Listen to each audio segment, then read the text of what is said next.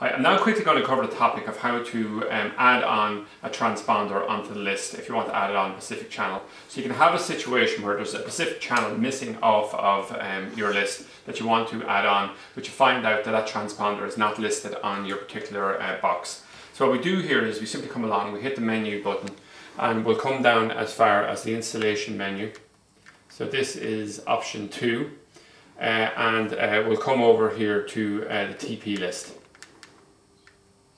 Okay, so we can see anyway, if there was a particular transponder here that we wanted to do a rescan for, we could actually select it at that point and just hit the blue button here to search it, okay? But what we're going to do is we're going to take an example here where we'd like to just add on a transponder. So just say we're going to pick a transponder. I'm not sure if it's in the list or not here, but we'll come along and we'll just hit the green button here and we'll enter the frequency rate of 10906. The symbol rate there is going to be 22,000, and the polarization on it we want it to be vertical. So we save it here now, and it tells us anyway the transponder already exists. Select a yes to jump to the treatment. Okay, so we will actually just jump to it, right? So it's identified this is the one here, and we can come along here, and if we press the blue button here now, it's asking us free to air only. We'll say yes, that's the search we want to do. Come down along and just go OK.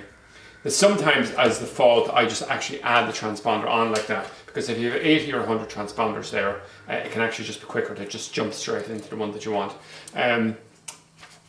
But sometimes new transponders do come online, so it isn't necessary you know how to do it exactly. So end the search yes, and we can see in the background these are channels we got, and often people would use that frequency. That frequency there is a little bit famous because it's for UTV, and often people who would be using Skybox for free to air would tune in UTV directly into the other channels section using that frequency.